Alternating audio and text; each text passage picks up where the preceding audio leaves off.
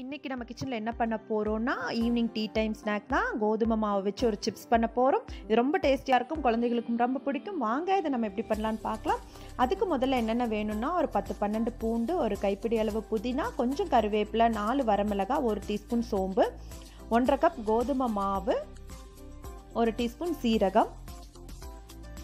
இந்த புதினா, மிளகாய் இது எல்லாத்தையும் வந்து நம்ம ஒரு மிக்சி ஜாரில் போட்டு நைஸாக பேஸ்ட்டாக அரைச்சி இந்த மாதிரி எடுத்து வச்சுக்கணும். அதை வந்து அந்த மாவோட சேர்க்கணும். சேர்த்துட்டு கூடவே அந்த 1 டீஸ்பூன் சீரகம், தேவையான அளவு உப்பு சேர்த்து நம்ம சப்பாத்தி மாவு பதத்துக்கு பிசைஞ்சு எடுக்கணும்.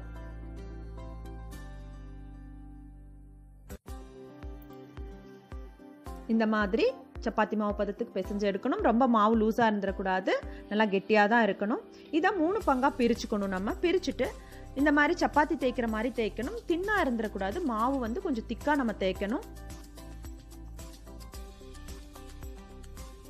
தேய்ச்சிட்டு இந்த மாதிரி டைமண்ட் ஷேப்பில் நம்ம கட் பண்ணி எடுத்துக்கணும்.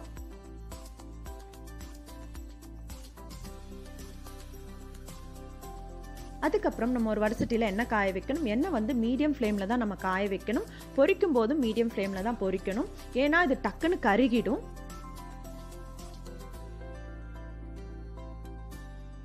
நம்ம இதை உள்ளே போட்டோன்னே நல்லா வந்து நம்ம கலந்து விடணும். இல்லைன்னா ஒரு சைடு வந்து பார்த்தீங்கன்னா நல்லா செவந்திருக்கும், ஒரு சைடு வந்து லைட் ப்ரௌனாக இருக்கும்.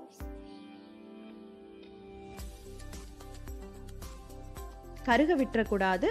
ஒரு அளவுக்கு செவந்து வந்தோடனே நம்ம எடுத்துடணும். இந்த சிப்ஸ் பார்த்தீங்கன்னா குழந்தைங்க ரொம்ப விரும்பி சாப்பிடுவாங்க, ரொம்ப டேஸ்டியாக இருக்கும். இந்த ரெசிபி உங்களுக்கு பிடிச்சிருந்தா செஞ்சு பாருங்கள். செஞ்சு பார்த்துட்டு எப்படி இருக்குன்னு எனக்கு கமெண்ட் பண்ணுங்கள். நன்றி, வணக்கம்.